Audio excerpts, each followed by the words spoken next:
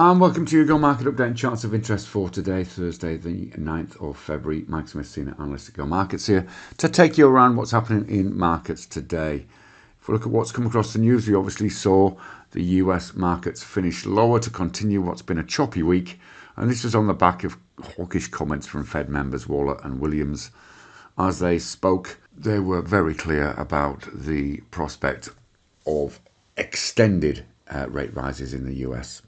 Earnings, of course, continue this week. Bit mixed yesterday, but Disney did beat in the report they gave after the bell, which pushed the stock in excess of 6% to the upside in after-hours trading. As a result of that, US futures are slightly higher in early Asian trading. Asian indices are following that weak US lead and are pretty soft this morning. ASX is about 0.25% lower, but off its lows of the session at this stage. European equity futures are pointing to a slightly positive open, and the VIX remains below that critical 20 level. The US dollar index edged higher towards resistance, and gold again higher. Interesting that we got both of those rising slightly yesterday.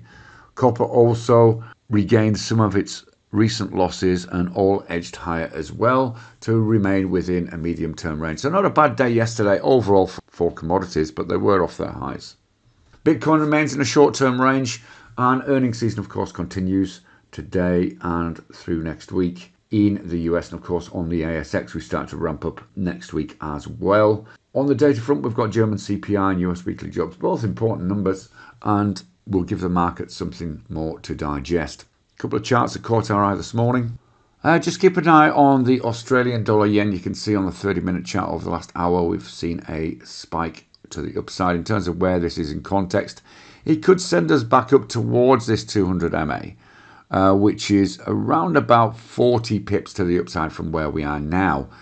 There is more upside potential if we break through this, possibly to test 92 and maybe even 92.50 should this yen selling continue. On the ASX, Austral have caught our eye today. You can see a nice bounce today after really what's been a fairly miserable month for Austral, but you can see the last couple of days have pushed it back up to this key 180 level, which was important back in June last year and in March. So this looks like an important level.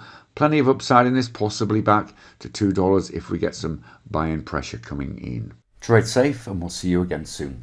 Bye-bye for now.